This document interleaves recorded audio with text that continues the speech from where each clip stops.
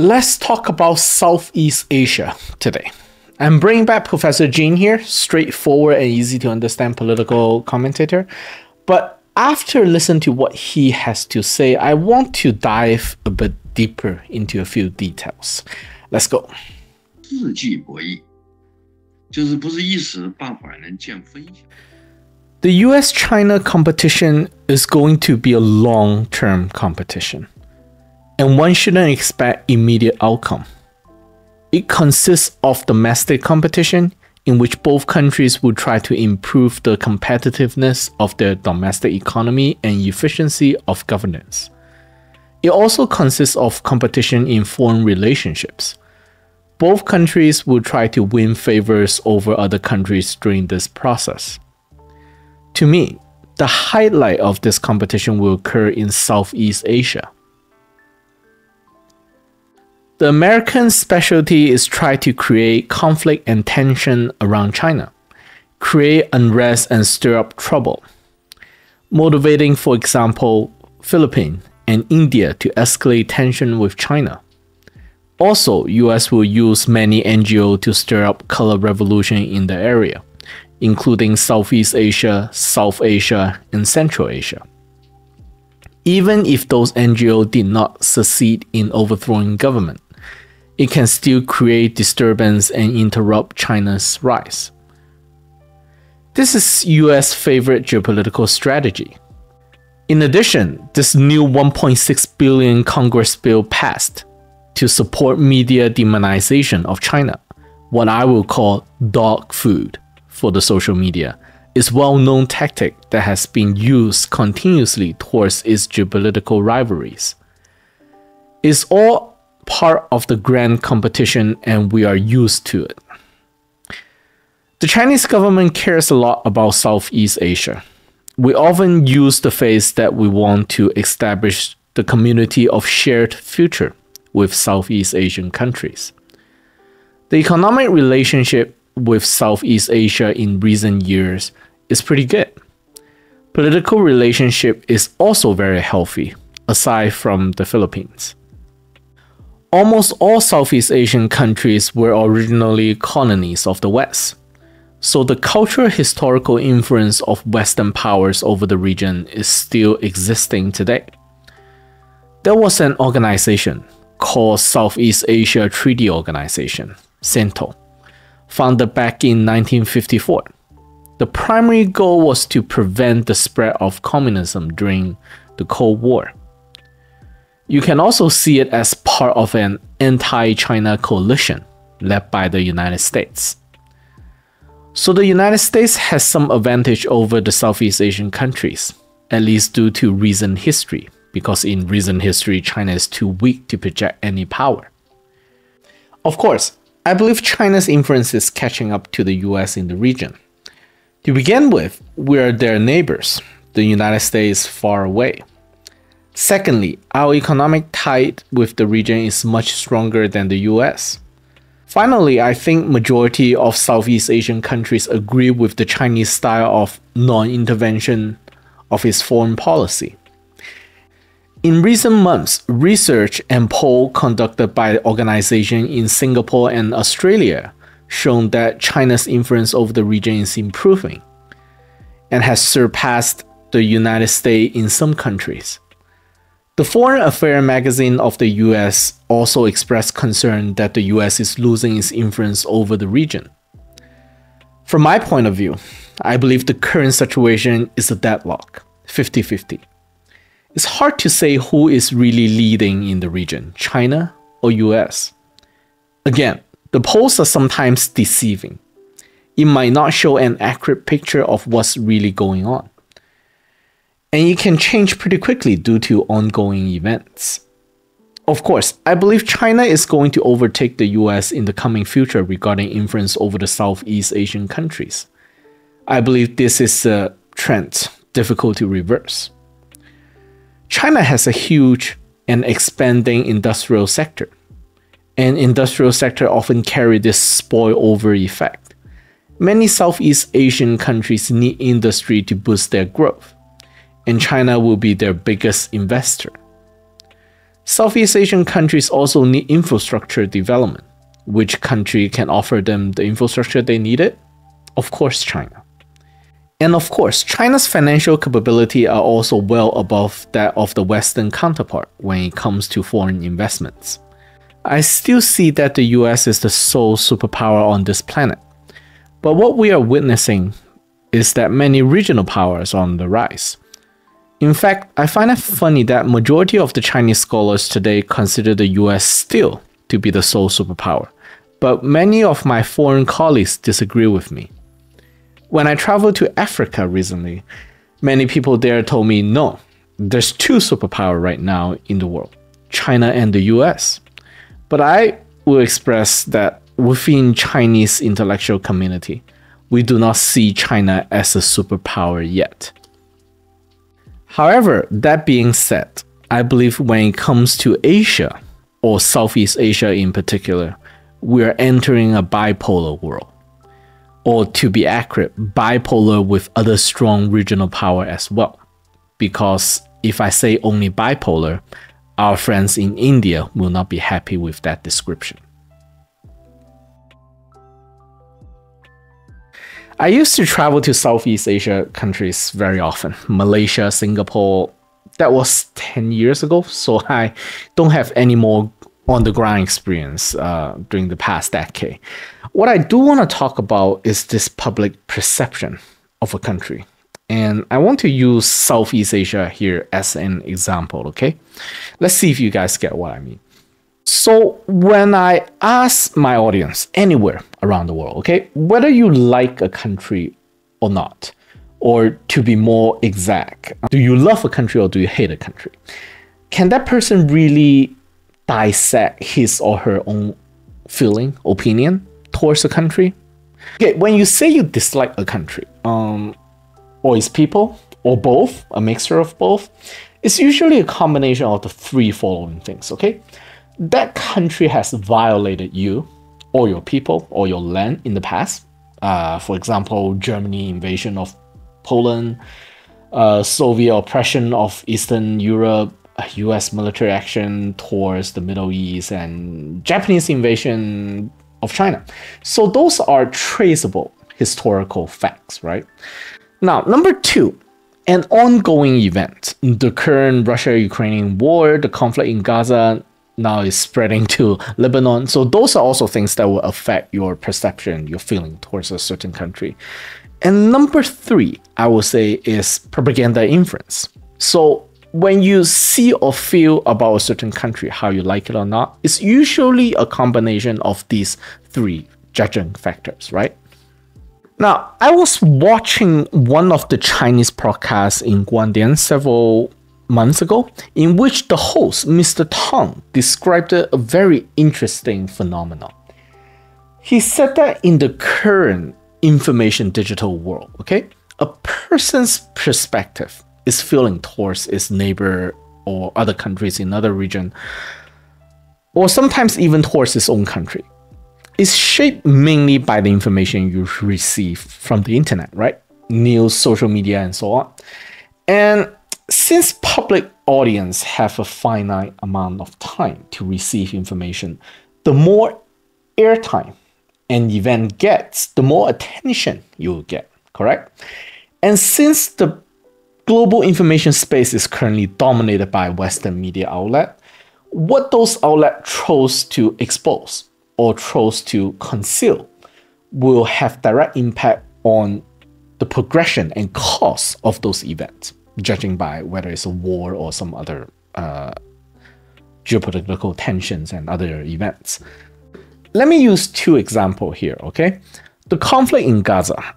The initial event in October 7th led to 1,200 people killed. Very tragic. However, I remember the news that came out initially was very well executed. The story, the scenes captured by the news camera, it really brought out the cruelty of the Hamas attackers, right? It's almost like a Hollywood movie. But then Mr. Tang said, if you look at how well that event was presented, in comparison to how well, let's say, the previous events of Israeli aggression towards Palestinians in Gaza and in the West Bank, it shows a huge contrast. And many Chinese geopolitical analysts conclude that the main reason of, let's say, here, TikTok getting banned, and also Telegram is getting into trouble as well, is because those are the two platforms that are considered loopholes, a challenge to Western-dominated entities to control its narrative. So, my audience, okay, if you can picture a world map, okay, I'm gonna put up here, and imagine there's many volume bars, okay? That's a certain powerful media oligarchy class who has huge influence over the media space, has control over the volume knob, and through that control what kind of news and information you get. So imagine, for example, the problem between Israelis and Palestinians during the normal time, when things are going on, when Israelis continue to move into Palestinian settled region during those times, the volume bar is turned to low or zero. Like, there's nothing going on. It's mostly peaceful time in decades, according to, Jay Sullivan, I think. Go watch your football game. There's this Man United versus Liverpool in which Liverpool destroyed the Red Devil 7-0. And Sir Alex Ferguson almost had a heart attack watching this live inside the stadium that day. Or if you don't like football, you are not interested, okay, that's fine. Go watch the royalty drama ongoing regarding Prince Henry and his wife Meghan. Nothing going on in the Middle East, absolutely nothing. And then bang, when the October 7 event happened, the volume knob was suddenly turned to maximum.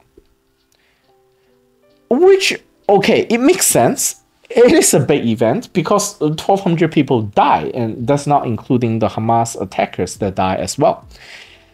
And then when the ground operation started and the wrecking ball was unleashed, TikTok was starting to report on the horrifying things that was happening to the civilian in Gaza.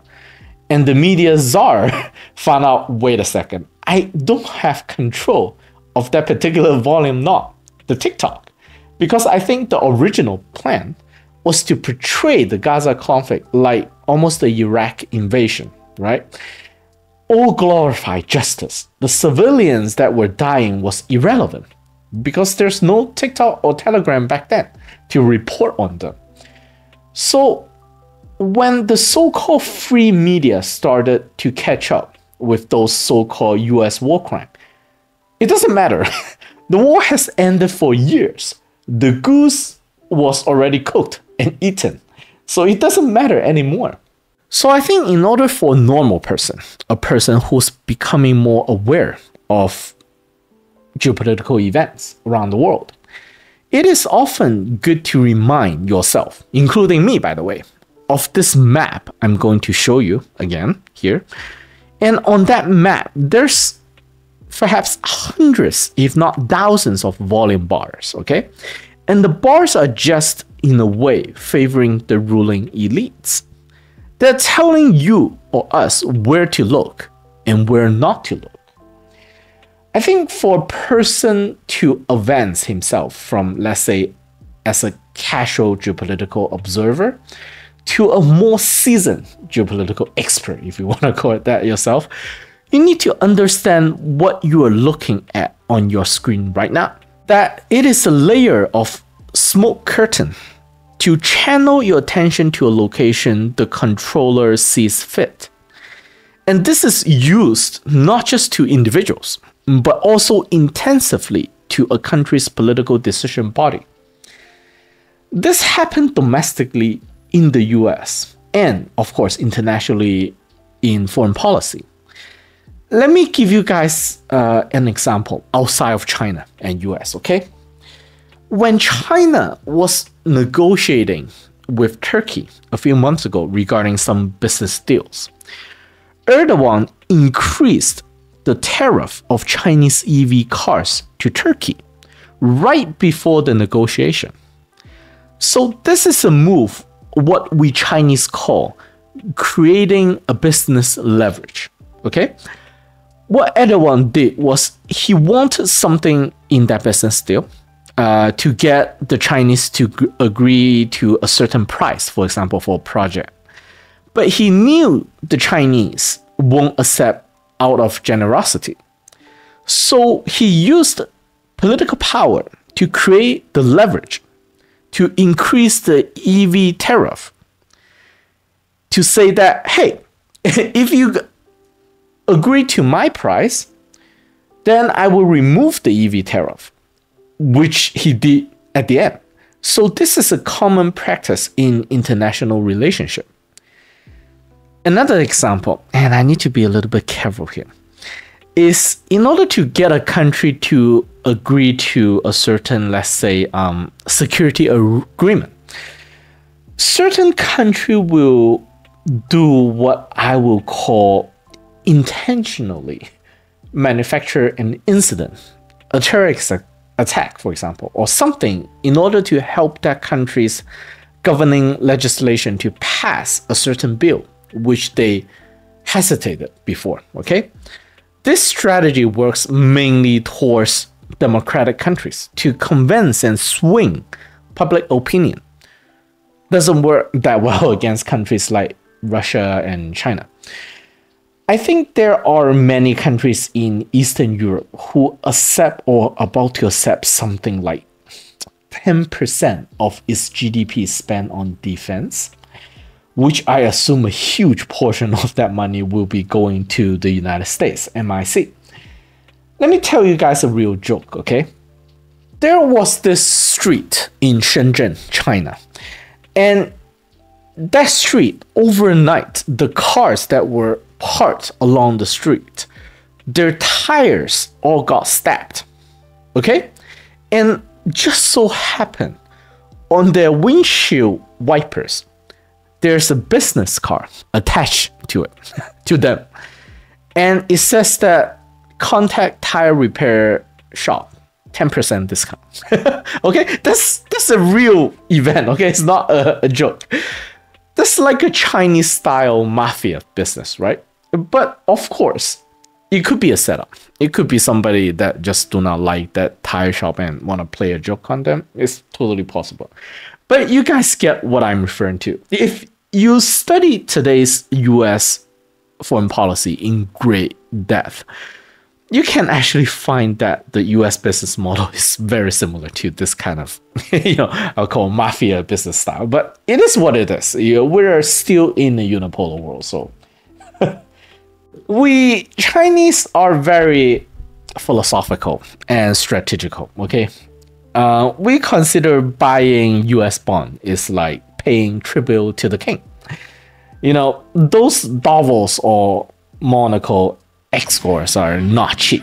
You need to pay your bills, right? Or else they cannot afford those beautiful ladies. So in the past, whenever US want to financially harvest South Korea or Japan, because those are very productive and rich places, right? US will start to provoke North Korea. And during the provoking process, the volume knob will turn to very low or zero, okay? To cover up the event. And when North Korea took the bait and retaliate, then the media will shine like a spotlight on them. And then the US MIC will be running around and yell, you see how dangerous North Korea is and how aggressive and uncontrollable. You need my protection. Now start buying those attack helicopters. I'm about to retire, at 5 times the price, something like that. So that's definitely not unique to Asia, but basically across the world. And many Chinese see the current Ukrainian war as part of that event as well. For example, Australians, right? China is about to invade your mainland. You need to buy those Virginia class nuclear submarine for about, what's the price? $2 billion a piece? And those are relics. And there's no nuclear warhead attached to it. And we're not going to deliver them for another 2 decades or something. I have my Australian friends screaming how stupid that was, but that's how US conduct business, so we get it. When you look at South China Sea today, it carries many of those tactics and elements as well, creating tensions to try to reduce Chinese reputation in the region, boost arms sales, push for more US military base in the region to contain China, and diverse attention from other regions such as Israel. Don't look at those things that's happening in Gaza. Look at South China Sea. I used to ask this joke in my comment section, like, if there's like a media coming towards the planet, maybe US was still saying that, hey, South China Sea is the bigger problem. The world can be destroyed and can be rebuilt, but we cannot have China taking over South China Sea. That's more important. So it's a way to rearrange a person's perspective and priority, is what I call it. So if a person truly compare American imperialism in Central America, let's say today even, versus, let's say, China imperialism, which there is some, yes, in South China Sea, you will basically laugh, but most people will not understand what I'm talking about because the volume not in the Central American countries has been turned down to basically nothing, and nobody really knows and care about those places. So going back to the competition between US and China in the Southeast Asia today, China is offering Chinese market for Southeast Asian countries for their export, and in return, China is also offering tourism, for example, travel there to spend money on. And overall, these activities boost the standard of living for everyone, right? And China is also offering infrastructure in other investment as well. Okay, what's US offering to Southeast Asia? And they offer something, of course. US is offering also US market, but US is having a difficult time balance the trade. So they will use different financial method to balance the trade instead, which in the long run dries up inequality and financial instability. I think some people in Southeast Asia here in my channel knows what I'm trying to talk about. US also offer protection. Well, why do you need protection? Because, of course, China. If you don't think China is that bad, we will provoke China to do more bad things until you buy more weapons from us and allow our military base in. So that's basically the point. Allow us to rig your election and regime change your government and then reroute your fiscal policy. So your government will spend less money on social welfare, infrastructure development, for example, because US can provide those, but spend more money on national defense against an imaginary enemy. That's what you need to do, right? Anyways, I hope people from Southeast Asia is smart enough to figure all this out, but those George Soros NGO is really professional at what they do, so be very careful.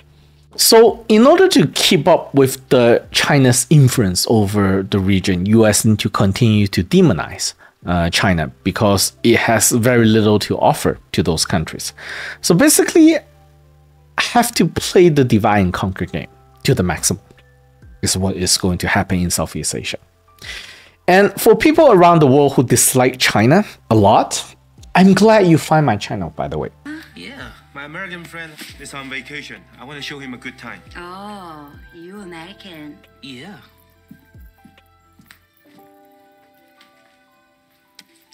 Are you ready?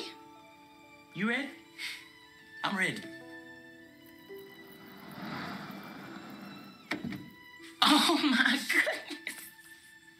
This place is off the hook. I want to understand why you dislike China so much, for example. And before you start typing in the comment section about, Uyghurs and South China Sea and human rights, for example, those things, you can use the 3 factors, okay? I put out here in this video and really ask yourself, do I have a good reason to dislike China? Or am I just being manipulated to dislike China by the media? You really have to think about it. And I have to also ask myself, am I also being manipulated to dislike US and dislike certain other countries as well? It's a question that we constantly have to ask ourselves. And just to be clear, I don't want to sound like a hypocrite here, okay? I love my life here in California. Inflation is a bit tough, but people are friendly. But I won't let my personal preference cloud my geopolitical judgment. I want to, like what I said in the last video, I want to call a hyena as a hyena, not a baby giraffe. There are also many problems in China, arguably bigger problems than here in US. But China doesn't export its problem to the world the way US does. It's not capable of, not yet at least. And eventually, I think when the weather is cooling down, I would like to take my channel outdoor so I can walk around here on the street in the greater Los Angeles area and show you guys around and talk about geopolitics. It's kind of boring stuck in this room, but the temperature outside is just terrible. In addition, I'm going to start a secondary channel. The reason is that the contents I put in this channel is often a mix of ongoing events and also historical, philosophical topics. So it's difficult for YouTube to promote my contents in the right way, and also my audience will get confused as well. Is this a geopolitical channel, or is it a news channel, or is this a documentary channel? You know, I do all of them. So my audience sometimes get confused, and it's difficult for YouTube algorithm to put my videos in the right way. So what I'm going to do is I will keep this channel leaning towards news and ongoing events. And I will try to keep videos short and straightforward, okay? So my audience will get the Chinese perspective on things that's happening around the world. It's aimed towards a wider group of audience, okay? The secondary channel I'm about to open will be more advanced, I will say. It will cover topics that are more complicated and on subjects that I personally have difficulty approaching myself. The video will be longer, the pace will be slower, and it's more for audience who really have an open mind and want to dive into more philosophical issues. And yeah, if you have any questions, let me know in the comment section. Richard signing out.